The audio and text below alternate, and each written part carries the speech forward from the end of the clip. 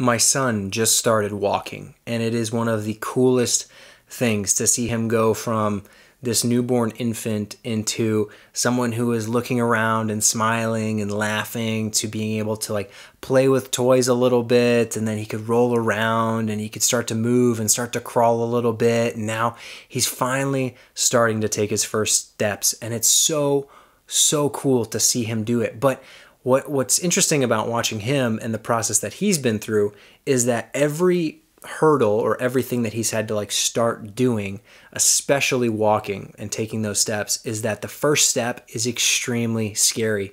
He popped up right away, and it's really easy to like hold on to a chair or kind of stand next to me and kind of look around. But the moment he's on his own and he's there, that first step was so hard for him to take. And the moment he took it, he started to realize that like, oh, he can take more steps. And from that point, walking was something he learned very, very quickly.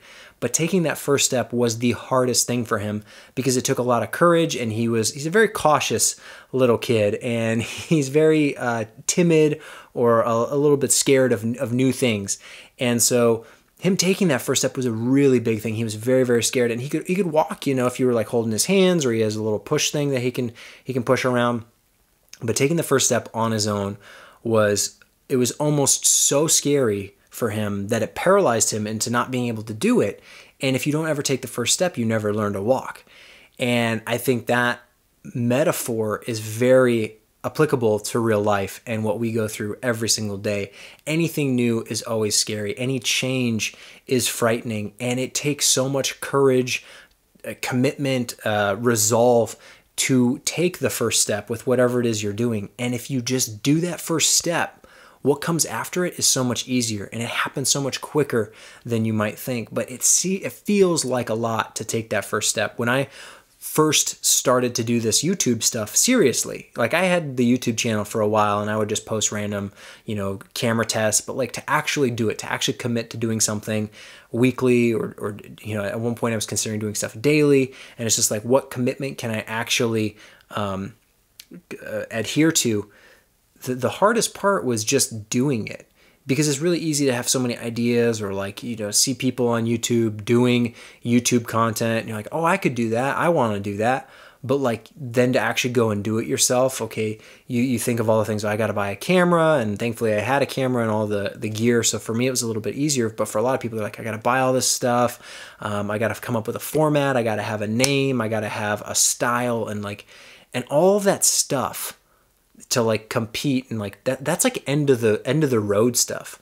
Because everyone you see, like myself included, on YouTube, like it didn't start this way. Like what you see didn't start this way. Look at any big channel on YouTube, and what they're doing now is not what they did at the beginning.